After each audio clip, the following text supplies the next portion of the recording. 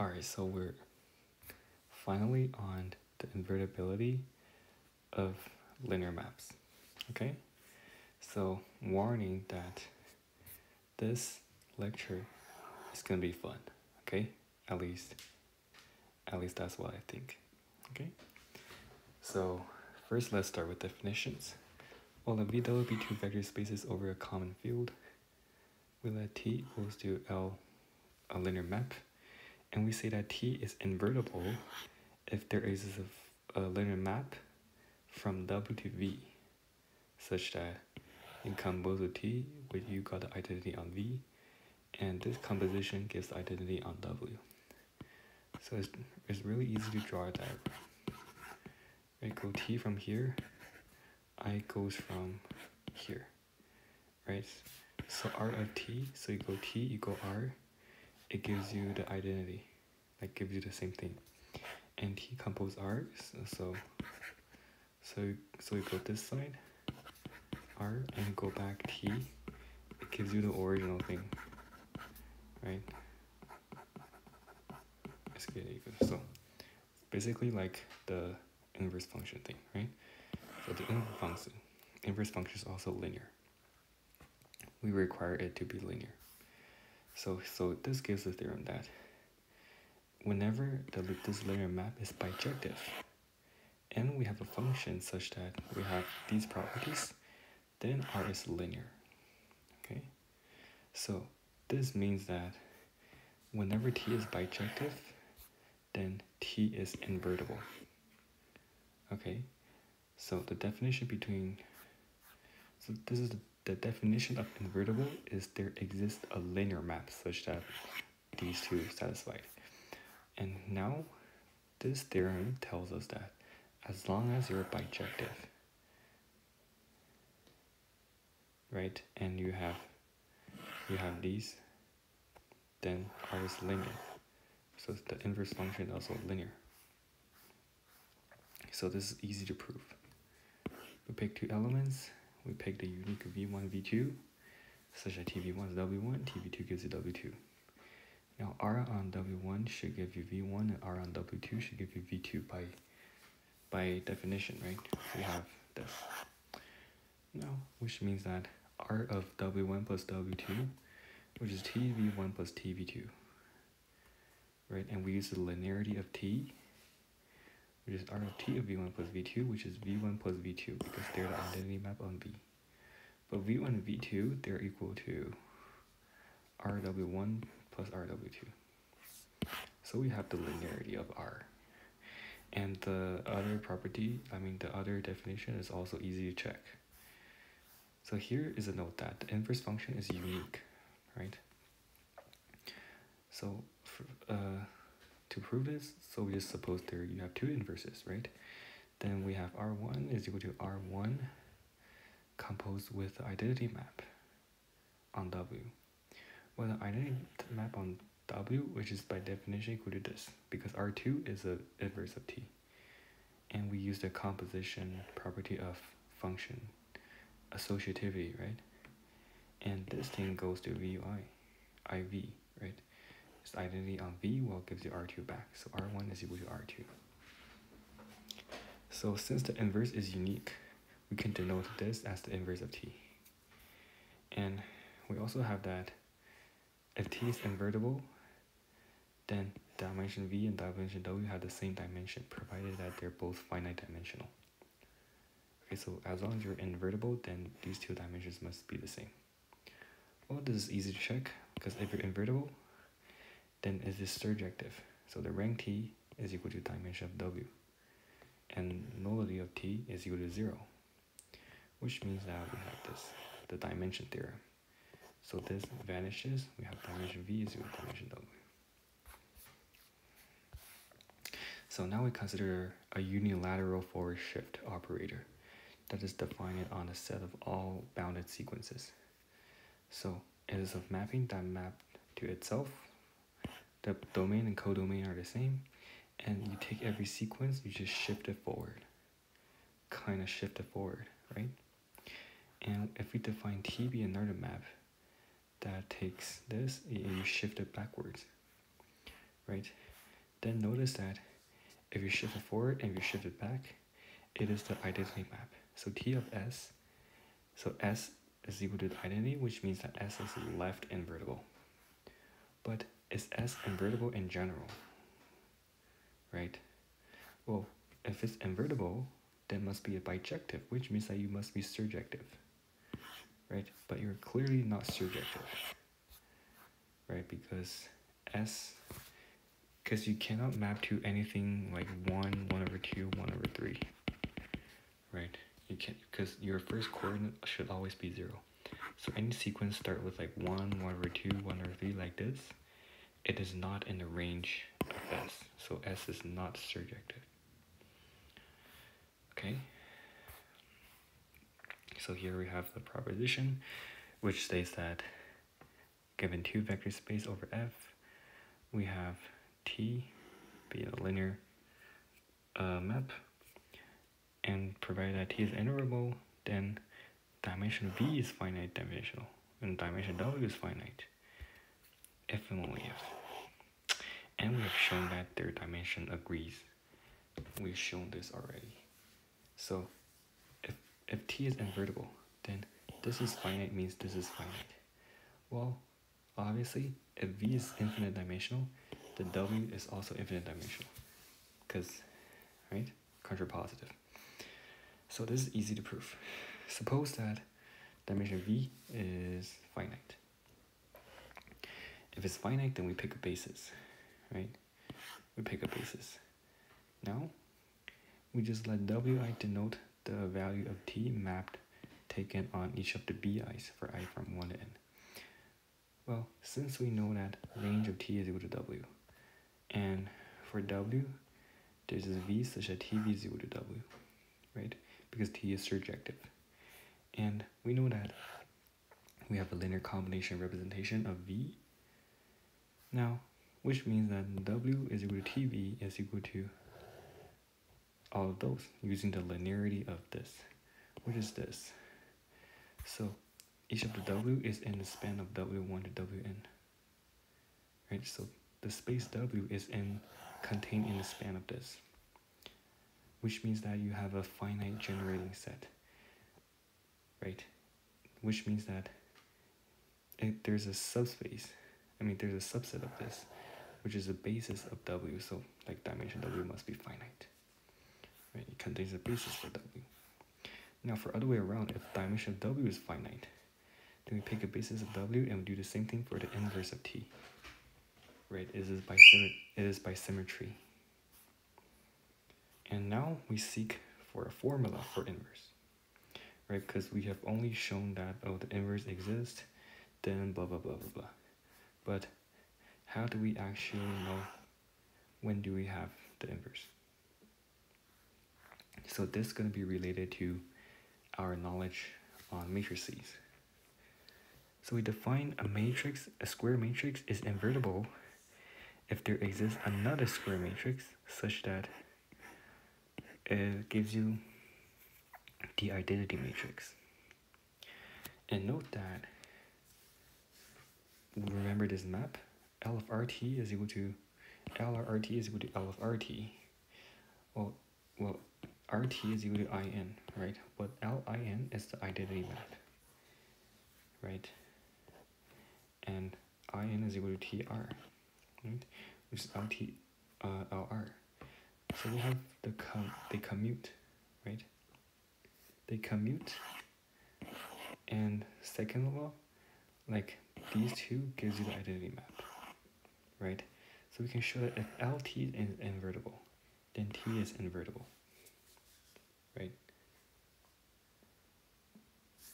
If LT, right, if we can show that LT is invertible, then we can show that T is invertible. So we still want to show that, well, if this mapping is invertible, then if these two is equal to identity, which means that these two is equal to identity, but the identity is equal to these two. So these two must be equal.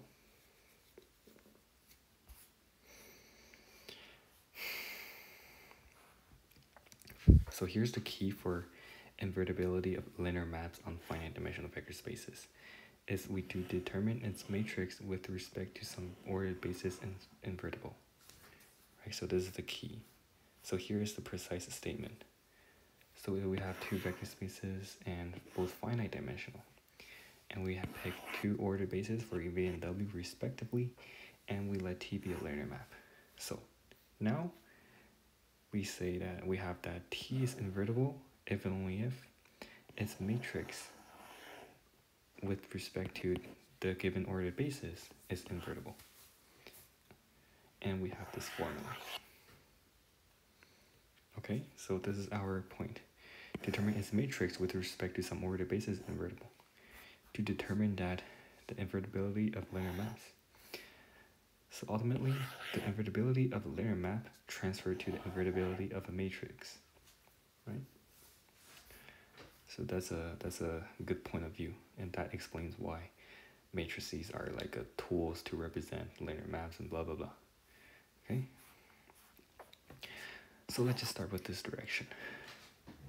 Suppose that T is invertible, then we have their dimensions are the same because we're provided that they're finite dimensional, so we automatically have this thing. So TDC is a square matrix because they have the same dimensional, right? For its inverse, we have that T of T inverse is equal to IW, and T inverse of T is equal to IV, right? So we have, so with these two in mind, the identity map is the identity matrix. The identity matrix is identity of W with respect to this ordered basis, and IW is equal to this. In this we have this matrix multiplication, and for IW we also have the same result for IV, right? So we can multiply it out, and notice that these two matrices, this times this gives you this, also this times this gives you this, which means that this matrix is the inverse matrix of this matrix. You see? And now, suppose that the matrix is invertible, right? Suppose this is invertible. We want to show that the linear map is invertible. This seems kind of a bit hard, but you can use our result earlier. Suppose the matrix is invertible. Say the inverse is B, right? Because if you're invertible, then you must be a square matrix. This is by definition. And B must be another matrix, square matrix, such that its product gives you the identity matrix. And we know that, right, they have the same dimension because you're a square matrix. Now, since we know that this map, it takes S to this basis, to this order basis, we know that this map is linear bijection, right? We proved this in 4. And now, if we let B equals to some matrix representation of a linear map, because for any matrices, for any matrix here, we can find a linear map that under this map, right, under this map, this is equal to some B, right? So we let B equal to this for some S and from the domain, because it's bijection, so it's surjective, right? Okay, so with that being said, we just do the same thing, right? For at the bottom, it's not hard to check that, and since we know that the identity on V and identity on W with respect to C is equal to the identity matrix. Okay, so these with respect to D is equal to IN. Also, this with respect to D also gives you IN. Okay, so if we consider a map like VV, right, DD, or it's just D itself, right? Then it is still bijection, right? So we can say that these two are equal. These two functions are equal because they both map to In, and this mapping is injective because we know that it is bijective, so it's is also injective, right? So from here we can conclude that we have this. So as desired, we have found a linear map S such that this and this, okay? So we show that T is invertible. Okay, so you see matrices is a tool to understand linear maps, right? So we're very happy with this result, right? We got some progress. And now let's move on. Well, for any x, y non-empty set, if f from x to y is a bijection, then y is just, it can be viewed as relabeled by x. But in general, sets don't have algebraic structure, but we have binary operation defined on vector spaces, right? So because in general, we don't have like algebraic structures on general sets, but for vector spaces, we have defined binary operations, right? Vector addition and scalar multiplication. So here we have a definition. Is that V and W is a vector space over field F. We say that V is isomorphic to W with this notation if there exists an invertible linear map such that between them. Right? So if they can be related with a bijective linear map, then T is an isomorphism between V and W. Okay? And note that this isomorphic is an equivalence relation. Thank you bijection, because you have such a good property, right? Okay, so here is the most exciting part. V and W is a vector space, so no matter you're finite or infinite, right? Okay, so here in this case we're like finite dimensional. So for the finite dimensional case, if you're isomorphic, then you have the same dimension. If you have the same dimension, then you guys are isomorphic. Okay, so this is a stunning fact, right? It is so cool. Let's just prove it first. Well, for this direction, well, we have isomorphism, then invertible, then we have the same dimension. So this direction is not hard, but for this direction, well, we just pick order basis, right? We let D equal to this, C equal to this. Well, because they're same dimensions, so the length must all be n, right? N. And we know that there exists a unique linear map such that TVI is equal to WI for I1 round n, right? Because for all the given bases and some given vectors, there exists a unique linear map that takes these elements to those elements. Right, this is proven in 5.1, which is lecture 6 or 7. Lecture on linear maps. Okay. So recall from theory 1.16 from lecture 6. So where's lecture 1.6? 1.16. Okay, here. So if we have finite dimensional, then injective, surjective are equivalent. So if we can show that T is surjective, then we're done, because if we show this, then we know this is true. Then we have T as bijective, right? So we just show that it is surjective, then we're done. Now for any W, we have as a basis, so we have a linear combination representation. And we know that T of this, so we're given some alpha I. And T act on this vector, which is this. So W. So there exists a vector that maps to, which is this, which is W. So T is surjective, so we're done. So we have proven the equivalence. So this means that for all finite dimensional vector spaces, they only differ by dimensions. Or they're the same.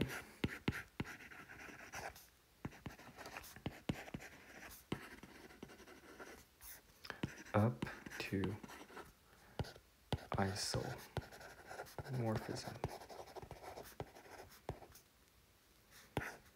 Okay, so they only differ by dimensions. So a vector space is like totally defined, is totally determined by its dimension.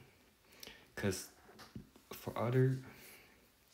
if you give me a vector space V, if your dimension of V is equal to n, and for any other vector space finite dimensional vector space W, well, if W is isomorphic, then they have the same dimension.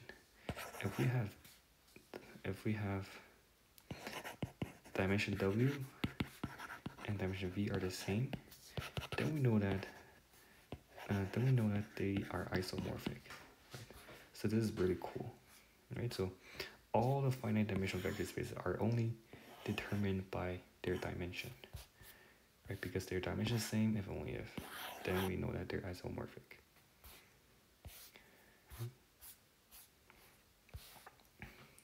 Okay, now we have more definitions. We'll be doing some diagram things, which looks really fancy but not hard. Okay, so let's given with a finite dimensional vector space V over F equal to F, D is an ordered basis. Okay, then the standard representation of V with respect to D. So we're given V, we're given D. Then we have a function over like a function that depends on V and D. So it is defined as rho D. That is a linear map from V to Fn. Okay, so dimension is n, so we map to Fn such that for any x, it maps to its coordinate with respect to D. Okay. So rho D is an isomorphism. Well, it's obviously linear, and also they have the same dimension. So we only need to show that it is surjective once again, because think to this. They're only equivalent, so if we show that it's surjective, then there's this, then they're bijective, right? Now for any elements in Fn, we just let D the ordered basis, right, become this. Then we know that this is equal to this by definition. Right? So this thing is in V. Right, this entire thing. So we're given this. We provided the basis. Then we have this is equal to, that maps to this column vector, right, by definition. So it's surjective. Back in lecture 7. Lecture 7, I think we did something on the left multiplier operator, right? I think it's something somewhere here. Yeah, this theorem, right? We have this proof. We have this property, and the proof I modified a bit. I changed it a bit. So here's a new version of proof. Last time I proved it is like purely computational, which is not that obvious. So here's a new proof. Okay, so we have to prove this result. Then, so we want to show that this coordinate is matrix multiplication. Well, for each u and v, we define fu to be fu of a gives au. Gu is gu of a gives a of tu. Okay. Now let alpha 1 be the standard ordered basis f. So gu is equal to tbu, a tfu, for all u and all a, right? Because this, you add t on this, tau, which is atu, which is this thing the same, right? And so tu, c, is gu1, right? Because 1, c. And what is 1? coordinate of GU1 with respect to C is really just the matrix of GU with respect to alpha and C. Alpha is the 1, see? So this is by the definition. Think deep about this. Think. And GU is equal to TFU. And then we can expand the multiplication. And now we use it that from here, these two are equal, right? And FU1, well, what is FU1, which is 1U, which is U, right? So which is, gives you U, okay? All right, so we prove this again. So in light of this, we have that, we have the given condition and the map, right? This to this is an isomorphism, right? Okay. Where's the original one? Original theorem. I think is something. Wait, matrices? No, wait. Yeah. We say that the map this to this is a linear bijection, right? So it's isomorphism, and yeah, we know this is isomorphism, and dimension of VW is equal to dimension of this, which is Mn. So dimension of linear map on VW is the product of their dimension. Cool. And also notice that when V is equal to W, D is equal to C, then we have this, which is this. So it is multiplicative, right? The multiplication can pull it out. So there's like some kind of like a ring homomorphism. Okay, I haven't done much abstract algebra, so I can't say much. Also, here's a remark. Since we have that this is equal to this, right? So the standard representation then. So we have this is equal to this, right? So here's a diagram. So from V to W, we have T. And from W to Fm, we have the standard representation, right? And also this. And from Fn to Fm, we have this matrix. See? Okay, so this C of T x is equal to C of Tx, right? Which is Tx C, which is this times this, right? So this is like a matrix multiplication of this, or this on x, which just gives you this, right? So we have this equality gives this equality. So we have here, right? So we have this diagram. Looks fancy, right? I know it looks so fancy, so cool. And so with a V and W be vector spaces over F, we suppose that your linear map is surjective. We define this map. So it's a quotient space from V to kernel T to W that maps each element to Tx. So we're given T, we define this. Okay.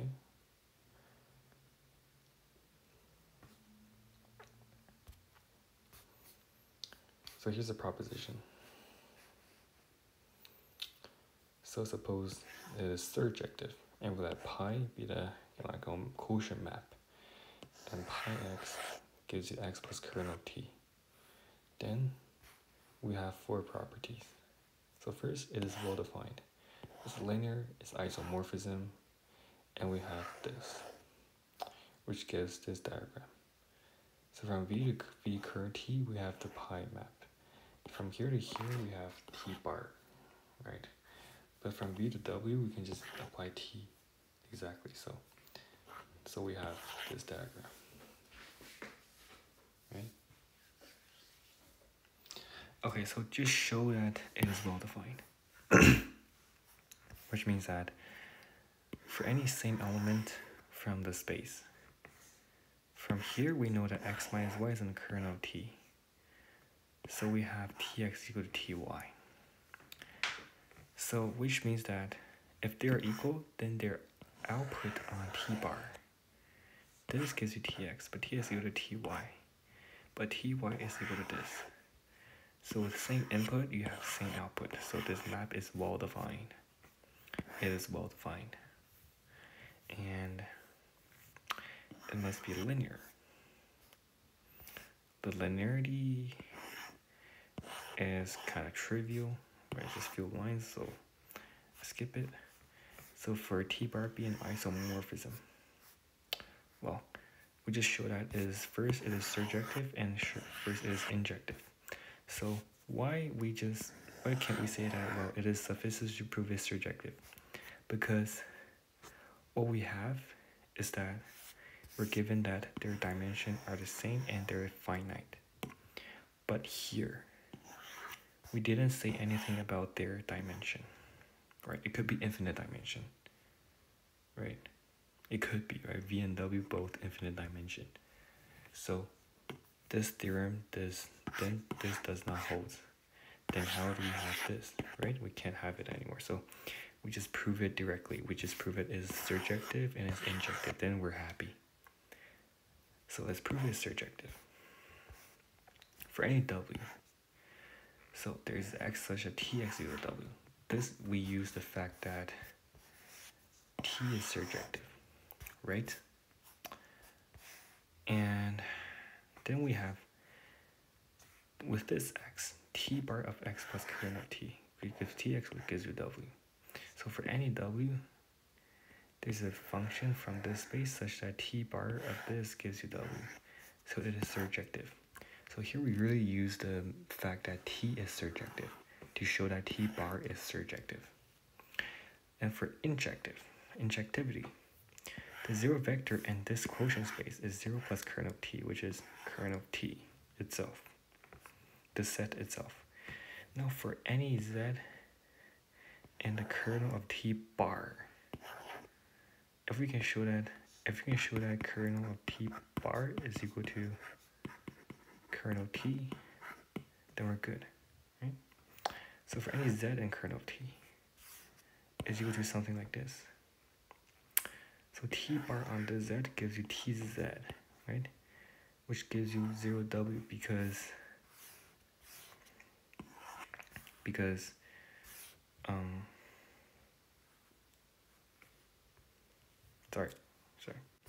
because you're in the kernel of t bar, so this should give you 0 on w.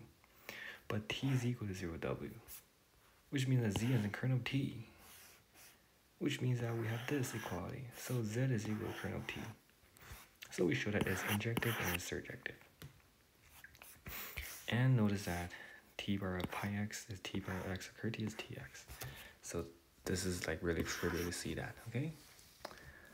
So we have to show some invertibility of linear maps, some fancy notation, some diagrams, some standard representation. We talked about some function that is only left invertible, right?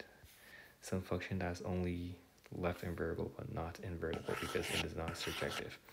And something is fantastic under finite dimensional setting, but in infinite dimensional story gets a bit weird, gets a bit different, right? And we already have a fundamental view of linear spaces. I mean, vector spaces is that all finite dimensional spaces, they only differ by dimensions, right? Because if they have the same dimensions,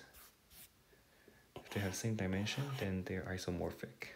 Okay, so this is, in my opinion, my favorite part, right? So I'll see you guys next time.